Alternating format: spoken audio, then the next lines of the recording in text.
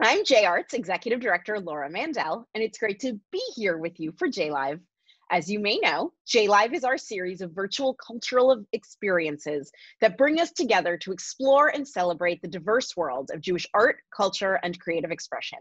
We're bringing you bite-sized conversations with the best Boston area talent. Today, I'm excited to be here with mosaic artist Cecilia Kremer, who has a great story of how she came to mosaic work that I'll let her share. But before then, I'll just say that Cecilia has been an incredible friend to JArts and to me for many years. I just love her work, and I equally love her commitment to community engagement. So, if you have any questions during the conversation, please share them in the Q&A section at the bottom of the screen, and I will ask as many questions as time allows. So now, Cecilia, welcome. Hi, thank you so much, Laura. Thank you, JArts, for having invited me. It's a great privilege. I feel honored. And it's a great artist series. So thank you. It's wonderful. And I was born in Argentina, in case you don't recognize my accent, and lived in Israel from age 20 to 28. And then we moved here with our oldest son, and we had another son here in the US. So we are all, and I met my husband in Israel, we are all four of us are from a different country. And then our oldest son got married almost 2 years ago to our beautiful daughter-in-law.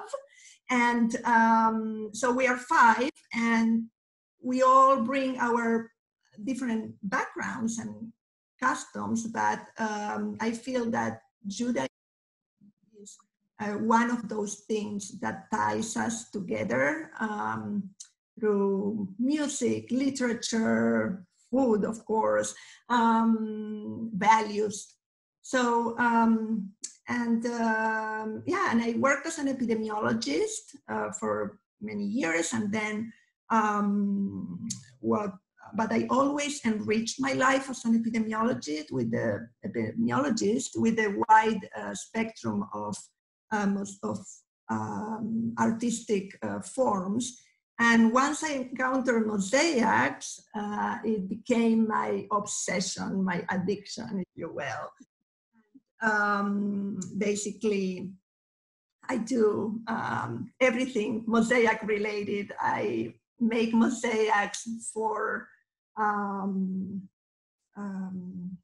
shows, art shows, exhibits. I facilitate community projects. I teach mosaics either privately or in groups. One of the groups is in Hebrew, mosaics in Hebrew. So basically everything related to mosaics. One of the community projects that I actually like the most is working with grieving families, because it's where I feel that I can help the most. Mosaic can be very therapeutic, if you will. And actually in 2014, I worked with a local dear family who tragically lost their beautiful boy. And I designed and worked with them. We started within a few days. I designed a couple of mosaic benches. And over 100 people participated. And from friends and family, even family that came from Israel. And the idea was not only to create something long-lasting to commemorate the life of a beautiful boy, but also to kind of piece ourselves together, literally, with mosaics that can be very therapeutic. As I said, there is something very elemental about, creating a whole out of broken pieces, kind of creating a whole and creating some kind of unity and order. And So Cecilia, I just love the intention and how you combine the art form with the feeling. Can you show us the mock-up of the bench that you created for this? yes, I have here like a prototype. This is a little Gorgeous. that I made for this purpose, and so using this piece as the example, I mean, on this or on the real version, what would many of those pieces be made out of? Well, these are like handmade ceramic tiles, but those are in the real world, the real project. I had each participant received a circle about this size. The family received a little larger circle. So one bench was for family members and closest family friends.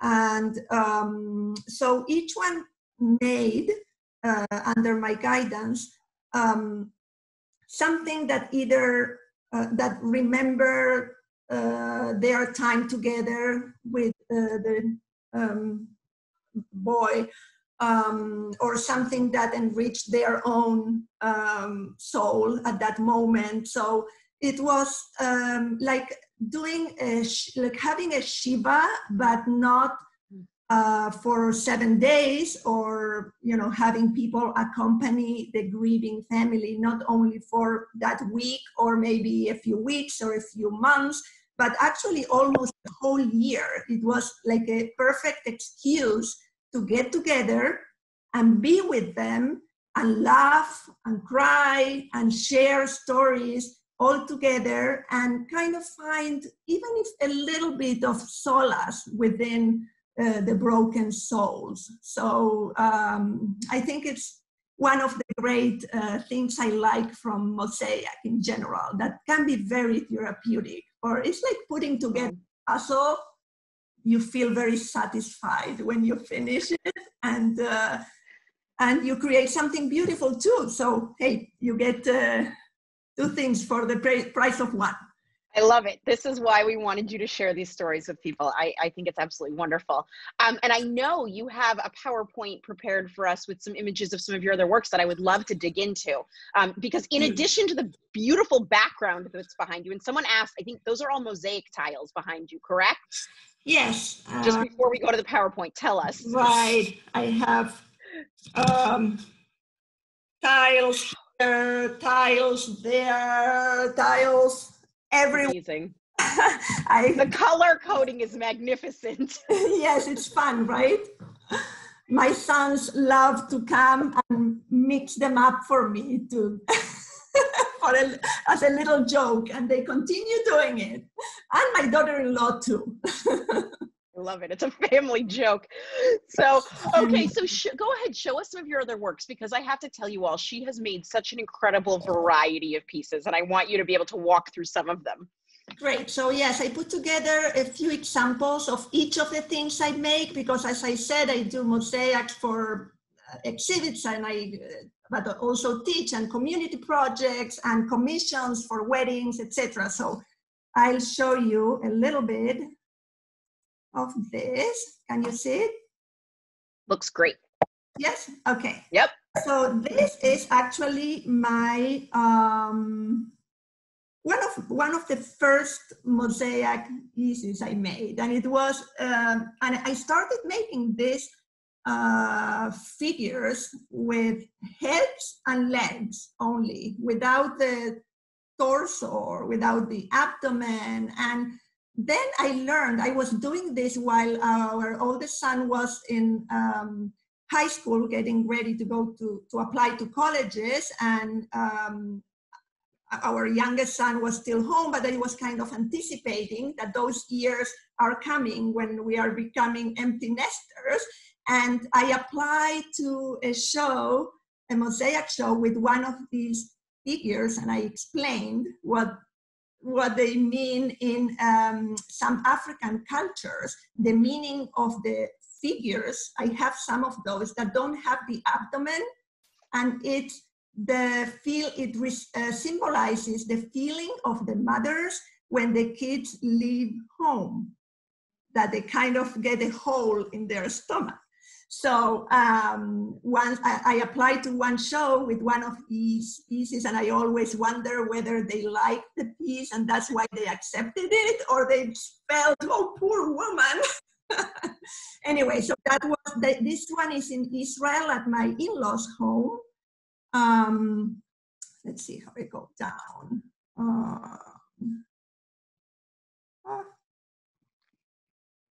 How do I go down? This is another example. Basically, I combine pieces of electronic components or that otherwise might be cold and hostile, if you will, but once you combine them with the shine and sparkle of glass or ceramic or porcelain tiles, they kind of have there is a great contrast that speaks to me. And so those are some of those first pieces. Then these are just other works that I have made, where sometimes I feel like the glass tiles can be different one from another, and they are, like I was saying about this community project, they are kind of fragmented pieces that don't really seem to have anything to do one with another. But once you put them together, sometimes you need to smooth the edges of one or the other.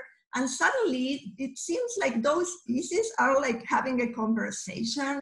And it's like in real life, yeah, like with people. Then suddenly those differences actually enrich the final product, just like in society with diversity of all types. So this is a guitar I made for my son in, what year it says here, 2015. And I made it when, after Pete Seegers passed away. So this is, yeah, here you can see the front and the back. This is a detail.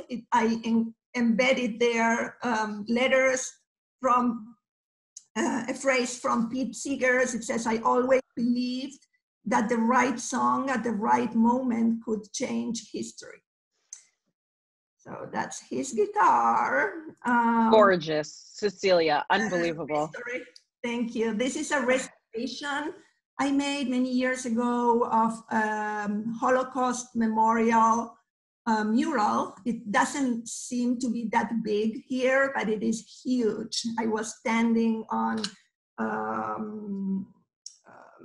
ladders to work on it. And here you can see an example of how it looked. The broken piece on the left, and you can see on the right how it looked once it was repaired. Yeah. So this is repaired. Our pieces. I met with the original artist, David Hollerman, who made all of these tiles by himself. Absolutely amazing. This is an example of a tzedakah box that I make dozens and dozens and dozens every year for, I work closely with Jewish schools and temples. They give a gift to each of their bar or bat mitzvah kids. So the kids get to choose the colors they want, in this case, green and purples. And they tell me if they want the schools or the temples give me a list where they ask each kid what they want. So they tell me if they want the name in Hebrew or they want it in English or both, etc. That's just an example of a commission that somebody wanted a gift for a bar mitzvah with the Torah. Everything is made out of glass, the little black letters. That's another, just many. This is a cedar plate. I love the elongated cedar plates, although I make also the round typical ones. Those are just examples of cedar plates. I also just have to interject to say, Cecilia, you are not only an incredible artist, but you're an incredible teacher, because I know a few years ago, Marissa, who had been in our office, took a class and she made a cedar plate that was unreal. You are such a magnificent teacher. Oh, thank you. Oh, I miss Marissa. She's in Israel. Yeah. I think we all miss her. I know. So this is Pride cedar plate. I'm intending to make more of these with the beautiful rainbow colors. This was commissioned by me by friends of my Mahatonim, my sons-in-laws. They got married in a modern Orthodox wedding where not only the boy breaks, the groom breaks a glass, but also the two mothers break a plate. And the 4 cups that you see here are made with the ceramic porcelain, I think it was, of the plate. That it was a beautiful plate, as you can see, with lines of white and gray colors. So they wanted a cedar plate or a Shabbat tray, and I decided to go with the cedar plate, and I decided to do the 4 cups.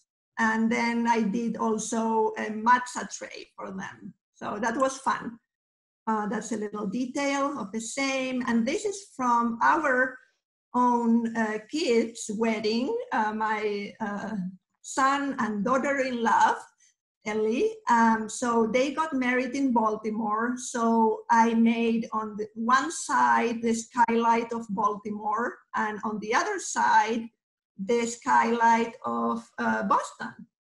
And where my son grew up, although he was born in Israel, truly, but yeah. And then on the top, you can see those flowery ceramic things that I added on the sky. Those are pieces of the plate that my Mahatonet and myself broke at the wedding. And I adore Abby, who we broke the plate with. So that's another, actually this was a commission by a beautiful couple who got married in Jerusalem the last day of Hanukkah last year. And they wanted to present their rabbi with a gift. So what better gift than a Hanukkah menorah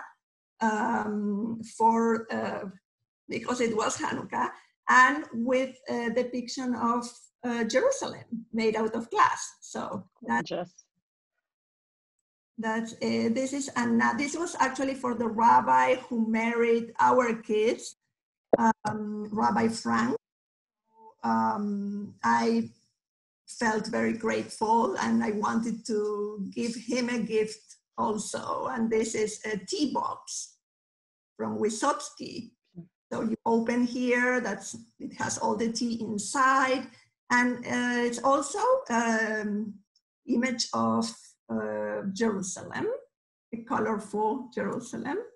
This is a mosaic portrait of my previous dog. Now we have another dog, but this one, I love making mosaic portraits of pets. So it actually has the tag that she used to wear. There it is.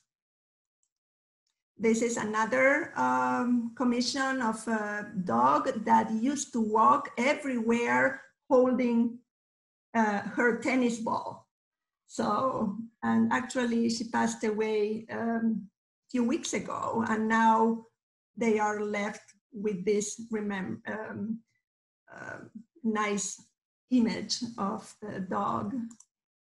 This is my grand cat, our youngest son's cat, Casey Jones.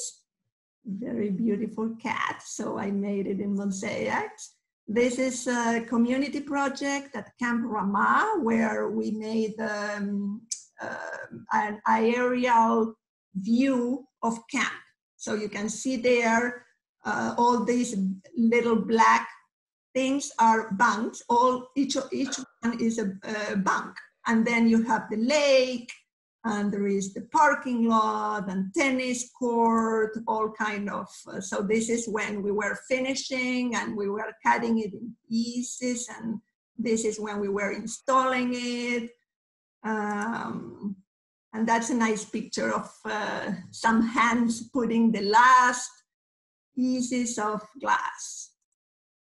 This is another mosaic community project where kids made Hanukkot, actually. This is another community project where kids made the camp mascot, if you will. They have a kangaroo mascot. So one of them, the yellow one, it says Ruach, like Ruach, spirit. And then another one, the blue one, has the logo. And the other one, the little one, has the name Ramah in Hebrew, Reish Mem Hey. So Cecilia, I have to tell you, I want to listen to you talk about this all day, and I want to know more about each piece. But we have promised people 20 minutes, and believe it or not, we're at time. So please, everyone indulge me. I would like you to show us one more thing before we go, which is, in addition to all of these magnificent community projects, Cecilia has been working on something that's actually very small that I love. Can you show us the heart rocks and tell us about them? The heart rocks, yes. These are my little tokens of appreciation that I've been doing for healthcare workers, and not only doctors, nurses, but also people that clean the ICUs and security personnel and everyone who has been exposing themselves for the well-being of all of us, and risking their lives, risking the lives of their whole families. I just learned of one who is actually living in an Airbnb so that he won't be exposing the family. So anyways, I've been making, like, I made more than 200 rocks and bringing them to hospitals. And this is how I start. Wow. I get my adorable friends to pick rocks for me. And then I draw hard. Then I start gluing glass with special glue that is good for outdoors, in case they want to keep them outdoors, maybe next to a tree. Should anyone want to know what kind of glue that is, can Yes, you tell us? You can, of course, you can use silicone. Actually, I have a little here. This is the one. You can use that, and you can feel free to call me or send me a note if you want details.